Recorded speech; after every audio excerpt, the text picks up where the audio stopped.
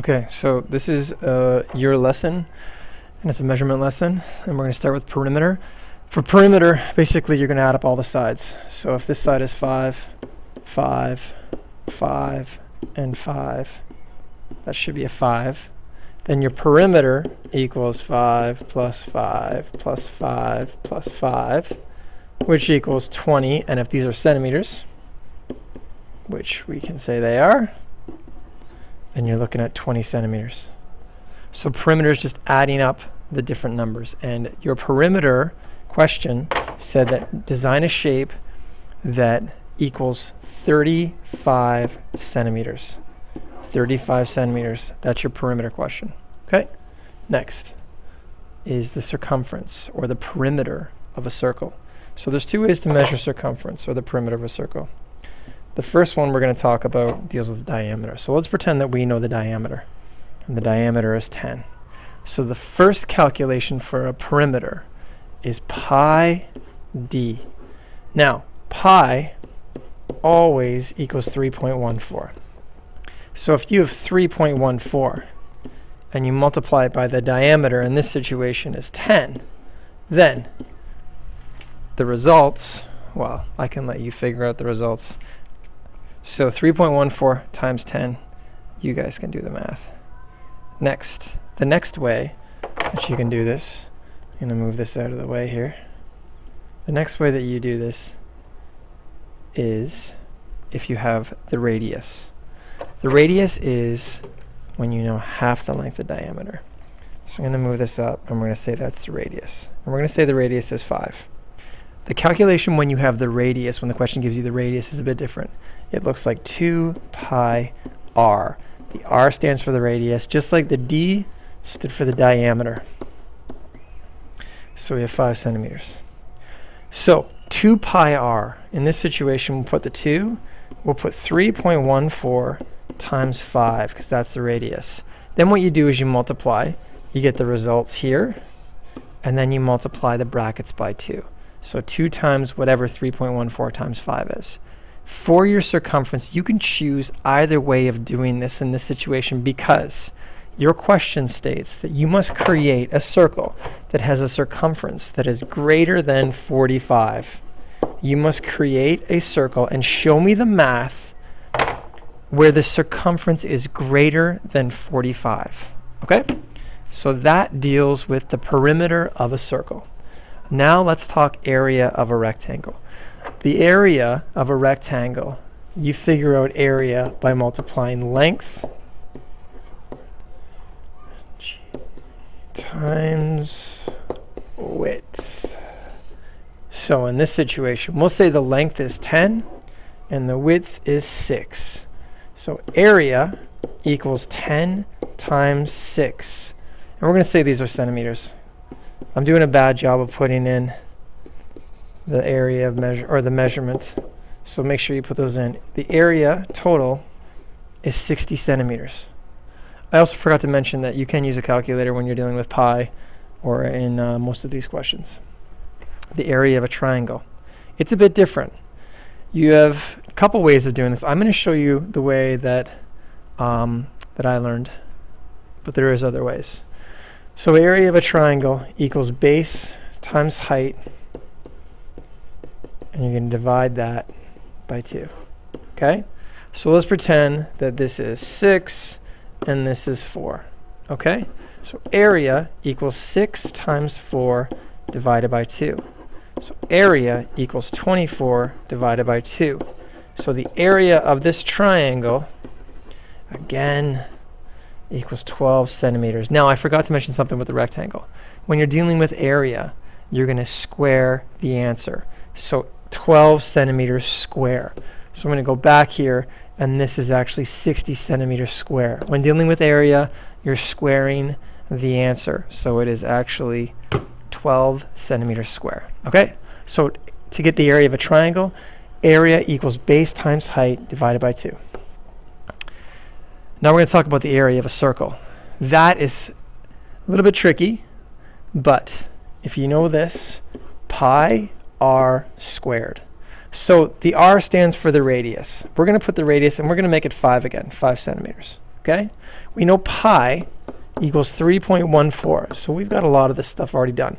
This r squared is an exponent. So based on BEDMAS, we know we have to do it first. So let's put the numbers in. I'm going to put pi, and I'm going to put 5 squared. Now with the exponent, it's not 5 times 2 like some people believe. It's actually the number times the number. So 1, 2. 2 times of the number. So that 2 represents this. So 5 times 5 is 25. So it means you have pi times 25, which looks like 3.14 times 25, and these are all done in centimeters. Okay? 25 centimeters, and I'm not going to figure that out. You can figure that out. So 3.14 times 25 centimeters equals something centimeters squared, because this is the area of a circle. So to figure out the area of the circle, it is pi r squared. For this one, you can set up any single area, any single area of a circle. I just want you to show me that you can do the question. The volume of a rectangle. Volume is measured by doing length times width times height. Volume equals length times width times height. So we're going to pretend, and actually it doesn't work with this. We're going to have to add to this. So we're going to do this, this.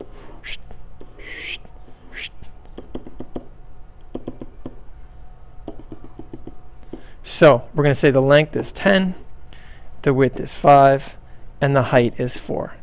So volume equals length, which is 10, times width, which is 5, times height, which is 4. So 10 times 5 is 50, times 4. So you have 200 centimeters. Now, because this is the volume, you're actually cubing your answer, because you're working more with 3 dimensions. So it's 200 centimeters cubed.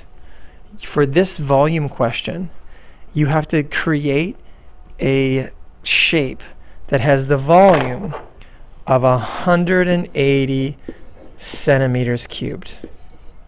That is your question for this one. Create a shape that has a volume of 180 centimeters cubed. So length times width times height, so something times something times something, and it has to equal 180 centimeters cubed. The last one we're going to look at is surface area.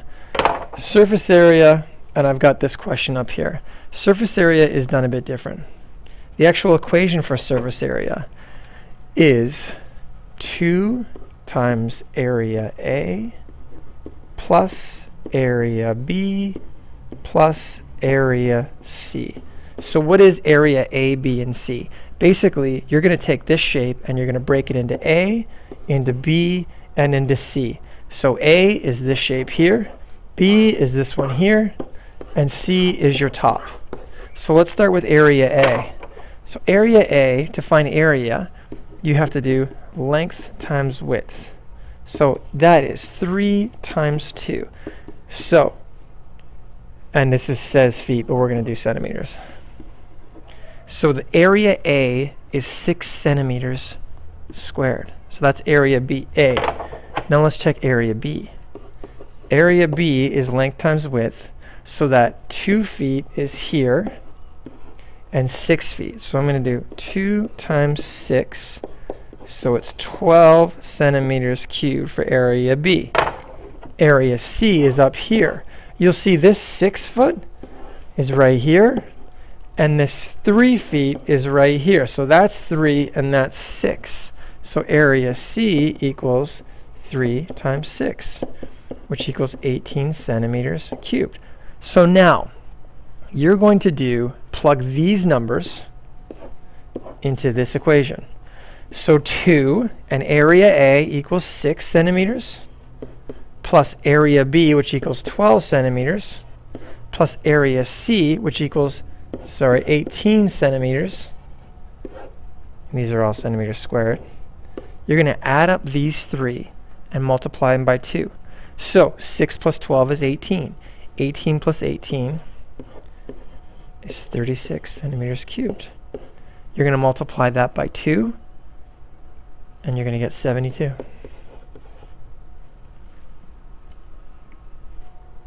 centimeters cubed. For the surface area question, you are going to build a shape that has a total of 650 centimeters cubed. 650 centimeters cubed. Now, I'm going to give you a little bit of a hint.